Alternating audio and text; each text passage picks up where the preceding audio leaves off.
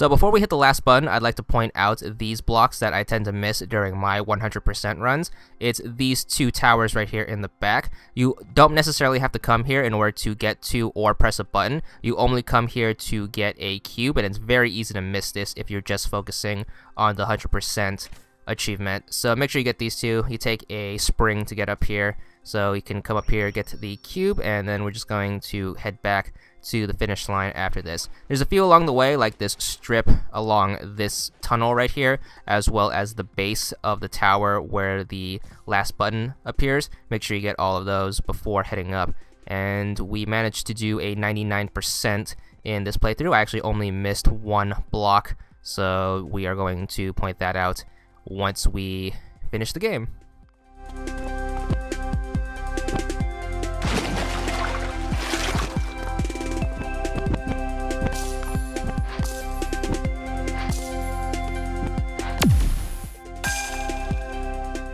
So once you hit the last button, what you can do is you can actually continue to land on squares and keep painting them. As long as you don't start a new game, you should be good. Even if you exit out of the game will save your progress and your percentage. You can always check your percentage by hitting the start button. It should tell you how many percents you have, and I happen to have 99%, so I'm just missing one. So you can take this time to go around the map and then look for it. You can go to high places and then take advantage of the vantage point, but generally speaking, it'll probably be around the perimeter. So just run around the outside of the map, and eventually you should come across it. It's probably something insignificant like a base block to a tower, or just a strip that you happen to just overlook, but for me it happened to be over here by this pipe, this little tiny tower island right here. So once you land on your last one, just check if you have the 100%. You should get the fireworks show, but more importantly, after about 15-20 seconds or so, you should get your achievement. There it is. It's going to be for 200 gamer score. Hope the guide helped out. We will be back with more guides like the speedrunning guide and the cubes, but that's all there is to it.